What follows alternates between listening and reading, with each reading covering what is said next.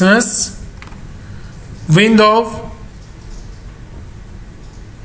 Appearance.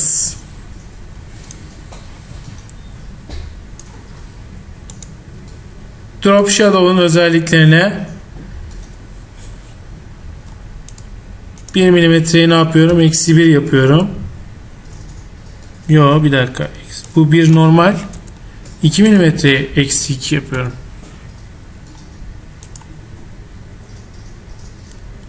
Preview yapmazsan göremezsin zaten. -1. Orada 1 yaparsak cuk oturur gibi geliyor bana.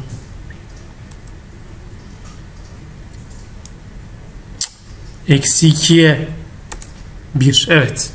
-2 çok daha güzel oldu arkadaşlar. -2 1. Okey diyorum. Buraya kadar gelemeyen var mı?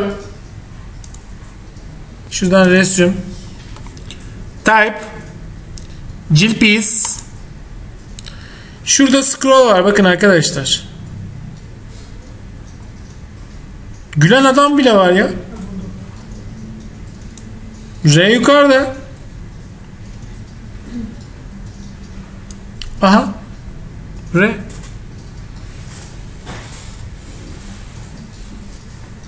C bile var.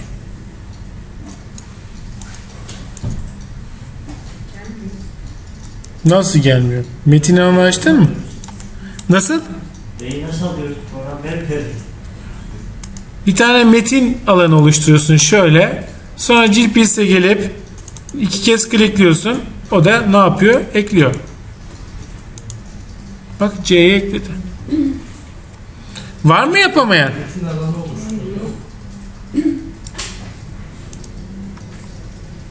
Israrla ben yapamadım diyen var mı içinizde?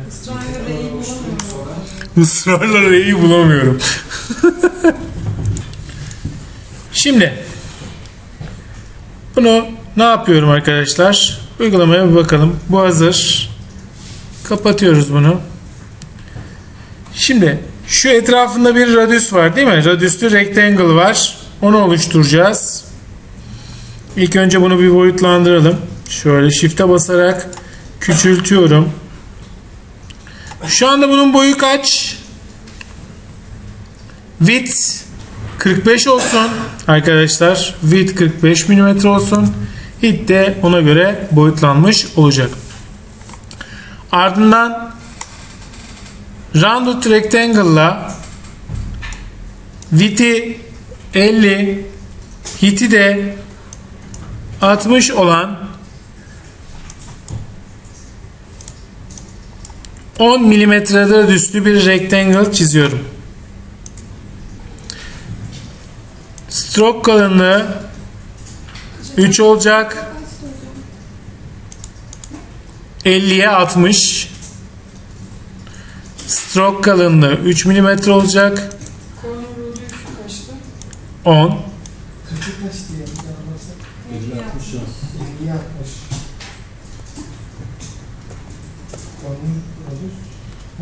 10.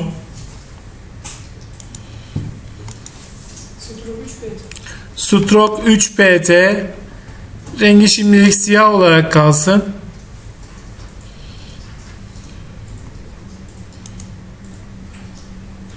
Şurada yazılar var. Bir de dünya var. Orada ben başka bir şey yapacağım arkadaşlar. Ellipse tool'la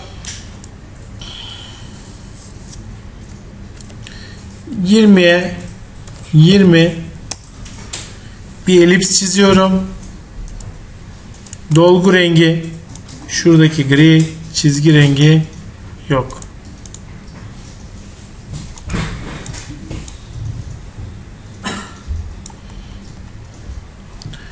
...20'ye 20 sanki olmadı. 30 daha iyi olur gibi geliyor arkadaşlar.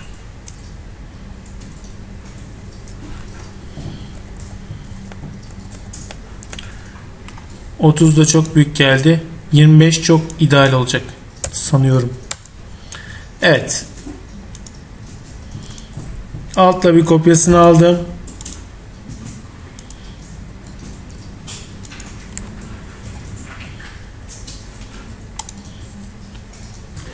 Şu vaziyette iyice yakınlaşıyorum. Bir sola.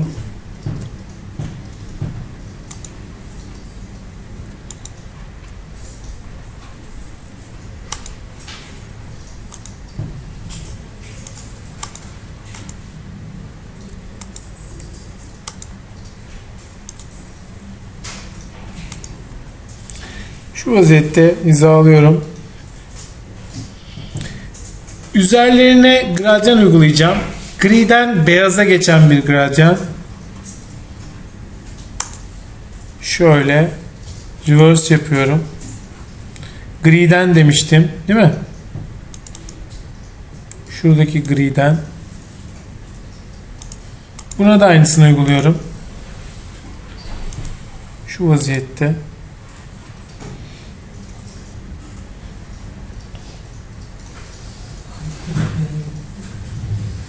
Nasıl?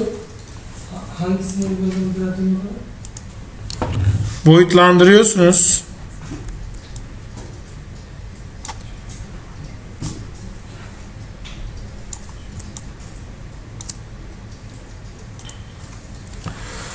Logo hazır. İçindeki içerik hazır. Devam ediyoruz. Şu kısım bakın yeşil. Değil mi? Koyu bir yeşil. Hemen alt kısmı farklı bir renk.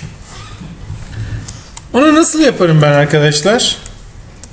O kısmı yeşil hale nasıl dönüştürürüm? Şu alanı. Şöyle yapsam olur mu? Bakın. Aynı bir şey yok. Rectangle çizsi. Çizgisi Çizmeden olmayan. orayı Stroke vermeden rectangle çizelim. haline getiremez mi? Çok güzel. Stroke vermeden bir tane line çizelim. Değil mi? Shift'e basarak şöyle. Ardından ne yapıyorum? Çizdiğim line ve arkadaki rectangle Pathfinder ile parçalıyorum. Ardından Direct Selection'da şu alanı daha koyu yeşile dönüştürüyorum. Nerede benim şeyim? Çizgiyi çektikten sonra Çizgiyi çektikten sonra Pathfinder Divide.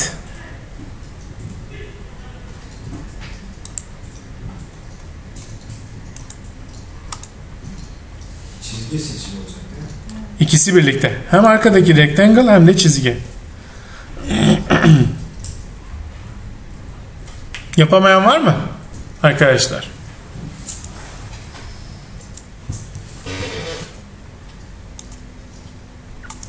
Yanına bonus yazıyorum arkadaşlar.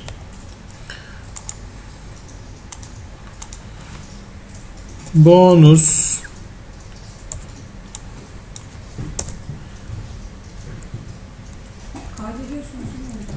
evet. Bonus. Rengi ne bunun? Beyaz mı yani? Beyaz.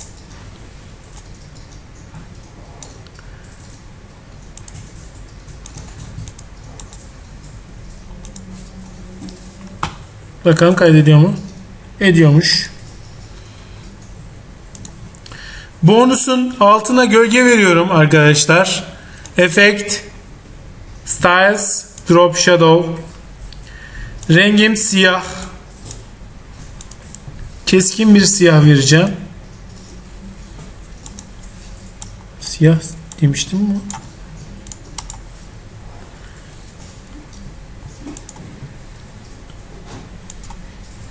Şöyle bakın. Y offset 1 mm. 0.5 olsun ya.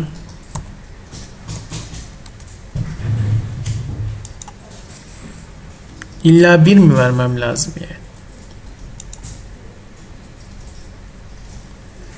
Eksi 1 diyorum. Heh. Şu vaziyette eksi 1 1 blur 0 okey diyorum. Bonusumuzu da yazdık. Sırada ne var? Şu rounded'lar var arkadaşlar. O roundutları nasıl oluşturuyorum? Sonra da size bakacağım. Bir saniye bekleyin beni. İlk önce bir tane rounded rectangle oluşturuyorum. 40'a 40, corner radius 10. Bakayım nasıl duruyor burada. Çok büyük oldu. 25 sanki iyi olacak arkadaşlar. Çok güzel. Rengi ne? Onun içine bir şey ekleyeceğiz. Tamam. Şöyle yapıyorum.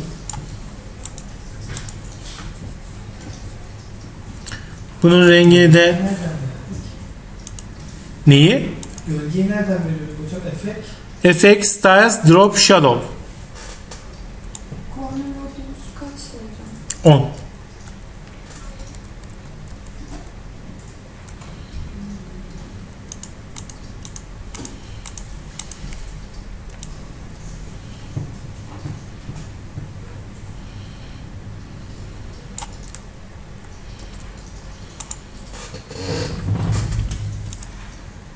Resim diyeyim.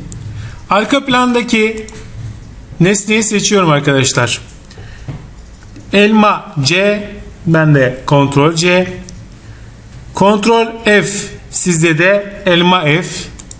Sonra bunu en üste alıyorum. Arrange, Bring to Front. Bunun sadece çizgisinin olmasını sağlıyorum. Dolgusunun olmamasını söylüyorum. Ardından arkadaşlar oluşturduğum küçük rectangle'ları seçiyorum tek tek.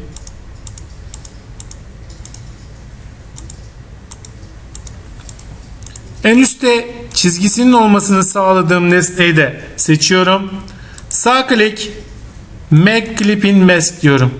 Nasıl yani? Ya hocam bir daha baştan alayım. Alayım.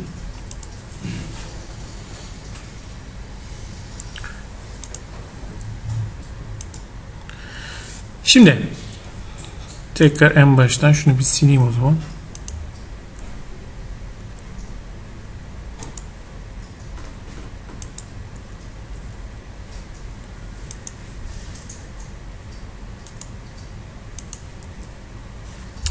Şimdi şu arka plandaki yeşili seçtim. Tamam mı? Ctrl C, Ctrl F, kopyaladığım yere yapıştırıyorum. Sağ klik Arrange, Bring to Front.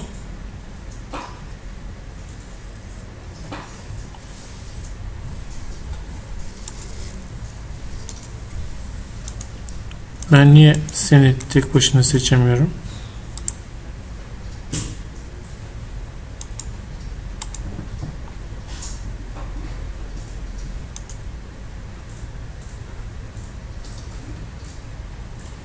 Ya da şöyle de yapabilirim. 2 kez klikleyip içine girerim arkadaşlar. Sadece şunu Ctrl C ile seçerim. Dışarıya çıkarım. Ctrl V diyerek yapıştırırım. Bu daha mantıklı. En üstte alırım. Ardından View'dan Outline derim. Tek tek bunları seçerim.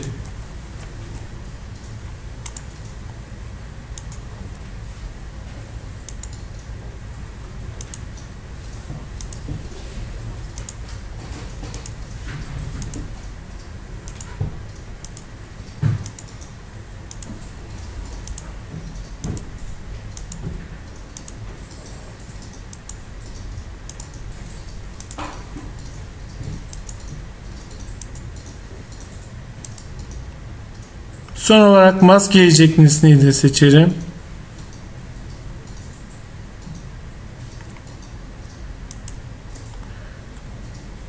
View, Preview, sağ klik, Make Clip in Mask.